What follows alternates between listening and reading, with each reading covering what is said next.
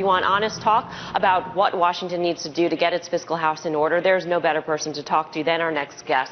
The always outspoken and insightful former Congressman Ron Paul joins us now on the phone. Dr. Paul, it's great to have you back on Money in Motion. Thank you. Nice to be with you. We, of course, are market watchers, and this is what the market is telling us. The S&P 500 and the Dow were marching up towards new highs here. The U.S. dollar is also getting stronger. Could, at the end of the day, the sequester be actually a good thing for the U.S. economy?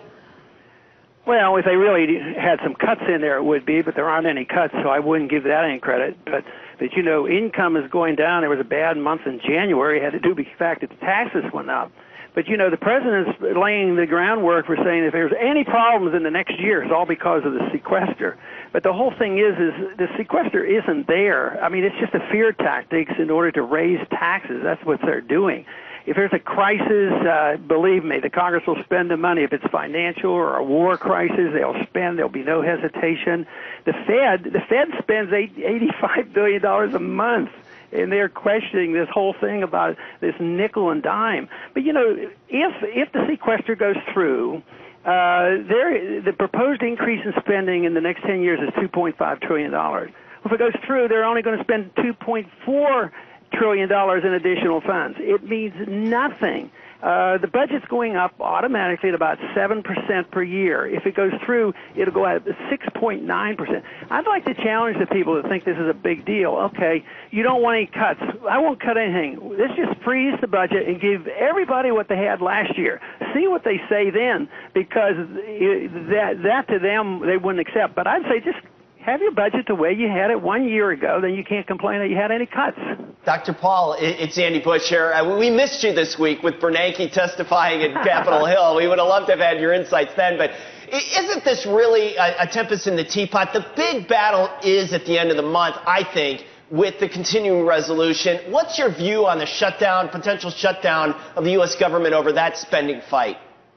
Well, I don't think so. I think they're afraid of it. You know, there's a big argument goes on, and there's a pretense that one party wants to cut and the other one doesn't.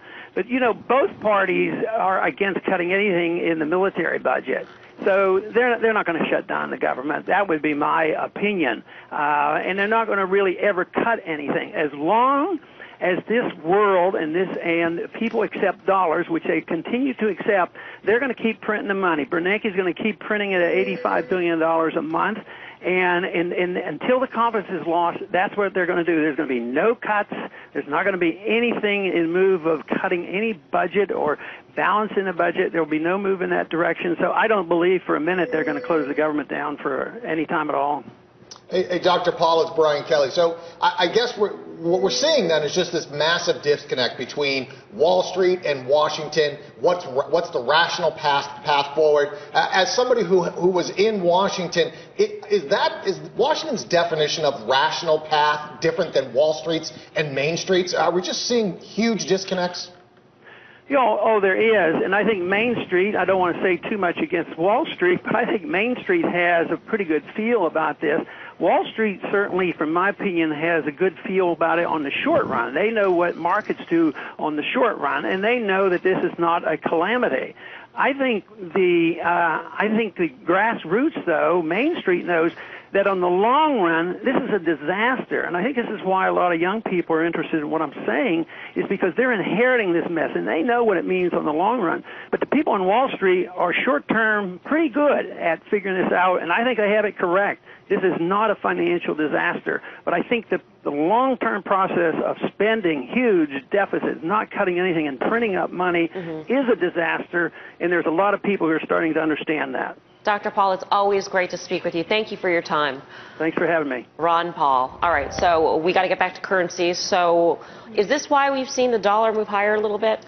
I personally don't believe so. I believe that it's all due to risk aversion. Obviously, the dollar has a strong correlation with risk aversion being a safe haven currency. And so I think the happenings in Italy and the happenings of the sequester are pushing dollar higher. Wow, a comedian in office and the sequester. Yeah, it's awesome. It doesn't get any better. That's why we trade currencies. Who would have thunk? All right, coming up next, it is time to profit from the payrolls. We will tell you what to watch out for next week when the jobs report comes out and how to trade it. Stick with us.